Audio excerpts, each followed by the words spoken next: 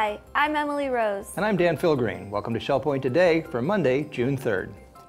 We're kicking off another exhilarating week of shows here at SBTV.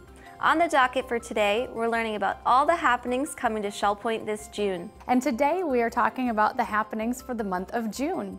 Sarah Nadal is giving us a look between the pages of the latest Shell Point life.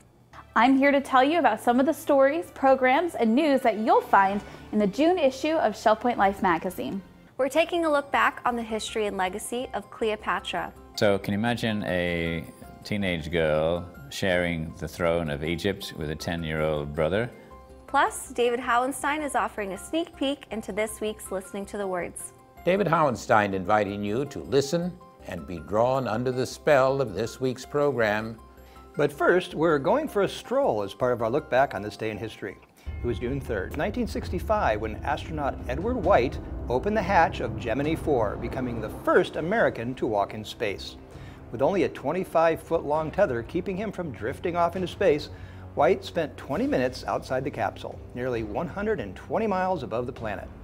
While not as well known as either of the Mercury or Apollo missions, Gemini was a crucial part of the NASA space program.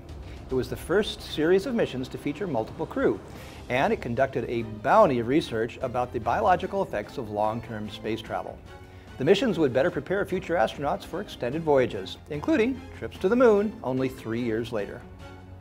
Happening tomorrow, be sure to secure your spot in the Grand Cypress Room as it plays host to a visit from President Herbert Hoover and his First Lady Lou. At 1 p.m., Bill and Sue Wills will bring their acclaimed presidential reenactment performance to the Woodlands Commons. You'll dive deep into the legacy of the 31st President of the United States, including Hoover's efforts to keep the nation together in the early stages of the Great Depression. You'll be enthralled by Will's commitment to getting every detail about the President and First Lady historically accurate. The best part, the whole event is free, so don't miss out on tomorrow's fun-filled performance of Presidents and the First Ladies dramatically speaking. That's just one of the many events that are coming to Shell Point this month. Here's Beth Crenshaw with a look at some more happenings for June.